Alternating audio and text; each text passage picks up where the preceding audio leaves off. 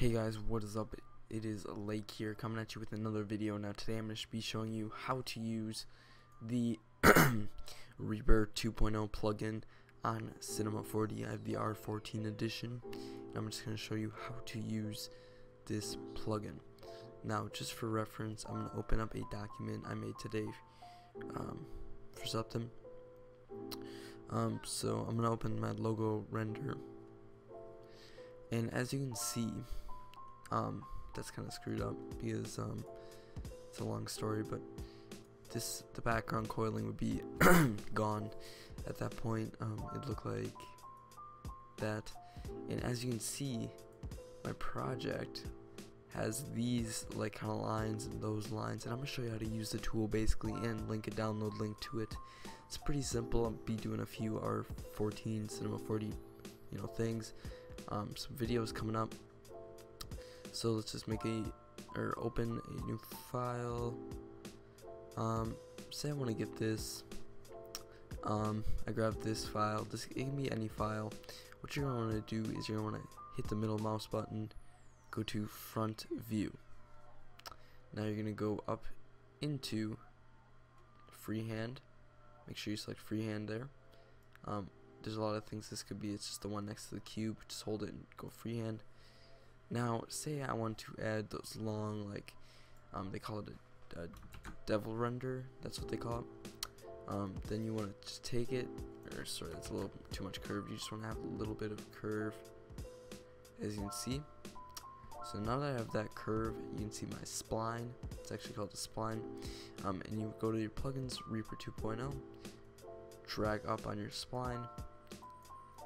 Now, if you click on Reaper 2.0, you'll see these things. What you want to do is turn down the coils. Actually, you can hit your middle mouse button and go here, as you can see them. I'd bring this down to about 5, but it's all different on the different sizes. And you can do 3, 4, whatever you want. I'm going to do 4 for this tutorial. Distance, we're going to turn up to about 22, I think, right there.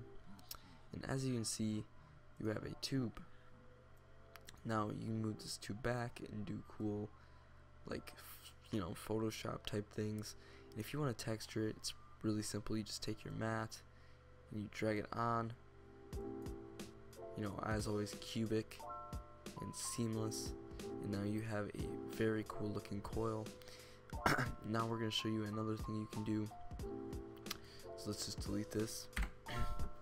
I'm going to show you how to do kind of like just a weave through the text.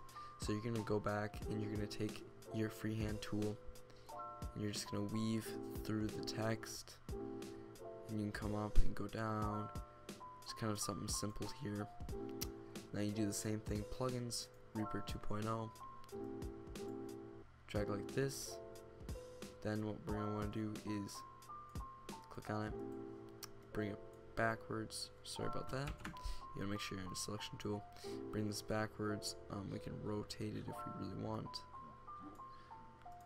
and bring it forwards.